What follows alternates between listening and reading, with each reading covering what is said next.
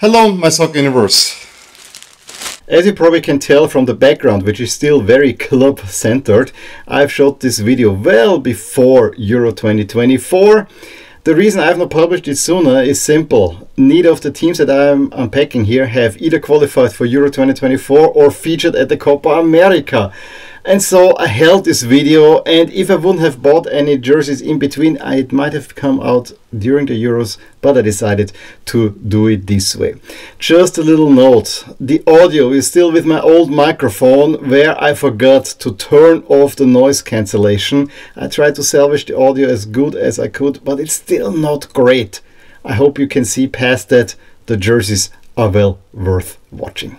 I have two more shirts in this parcel that Andy sent me. Those are two shirts. One that I really wanted to have and he helped me get it because free shipping within the UK was kind of a no-brainer. And the other one, he took the liberty to buy two and get one for me. And given that this was a jersey that I have been after, especially during the last World Cup for quite a while, and then yes, it's an African jersey also during the AFCON, I kind of said, yeah, I'm taking your second one as well. Both were, I want to say, around 30 pounds, if I remember correctly. So nothing really too expensive, but some two really, really nice shirts.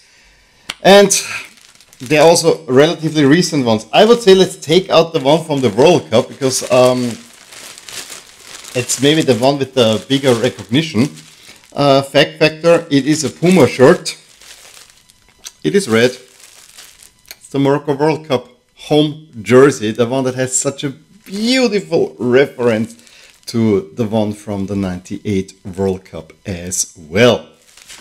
As always, Puma jerseys have tons of paper coming with them, and again, keep this paper. This is valuable paper if you want to apply a name set or patches and so on. That's heat resistant paper for you to take.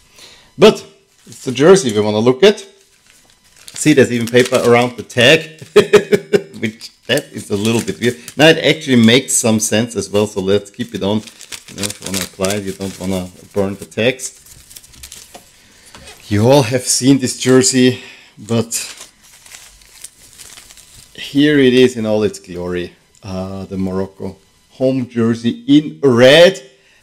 I agree, it might look a tad simplistic, given that this is only printed on, and you know, in this boxed off style. The Puma tablet at the 1998 World Cup was maybe a little bit more because it wrapped around a bit more. But it's such a beautiful reference. I really like it. I also like especially the way the color goes with green.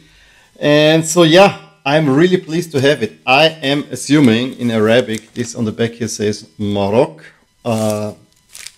However it is pronounced in Arabic.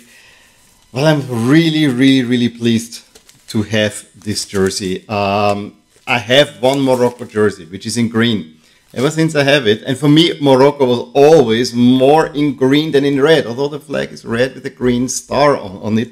So having a red home jersey makes sense.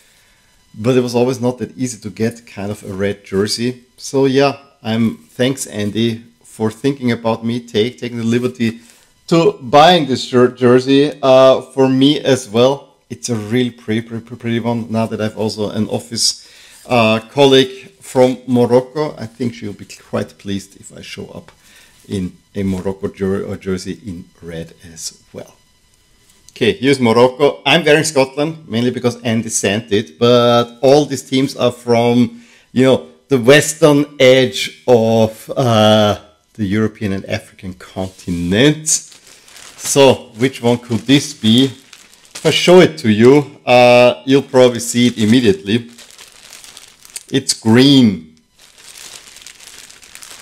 It's technically my first ever Castori shirt. Although I got the Villa shirt sooner, this one was ordered before that one. So, technically this is my first Castori shirt. It's of course the Ireland home jersey where they failed to qualify for the Euros. It was also won by the Ireland women's team at the previous Women's World Cup. So a really, really nice shirt.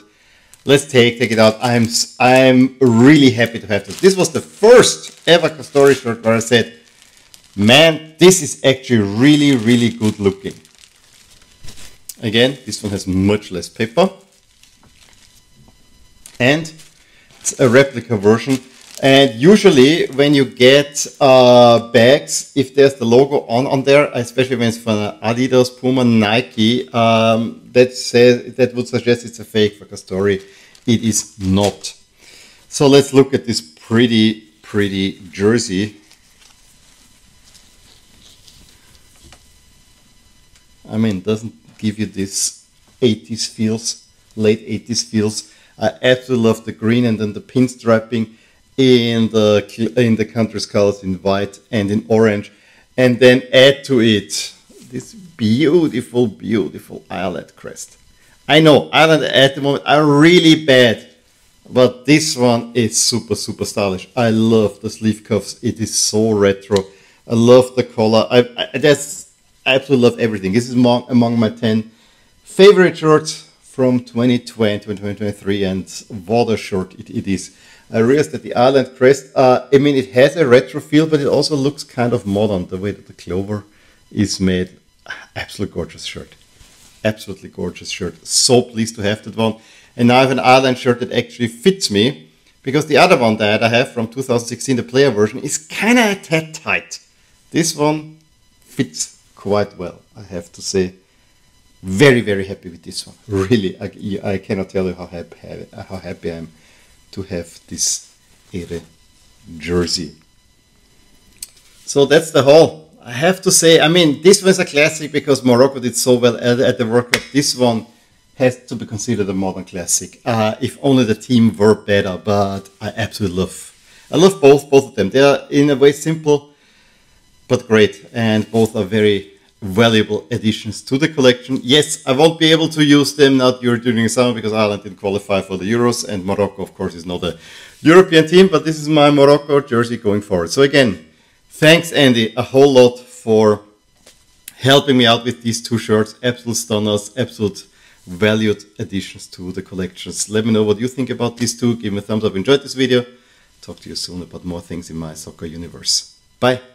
Hey there, I really hope you enjoyed this video, and if you did, here are some videos and playlists that you may enjoy too. Also, please consider subscribing to my channel and hit the little bell icon so you get notified whenever something happens in my soccer universe. And with that, have a wonderful day. Bye!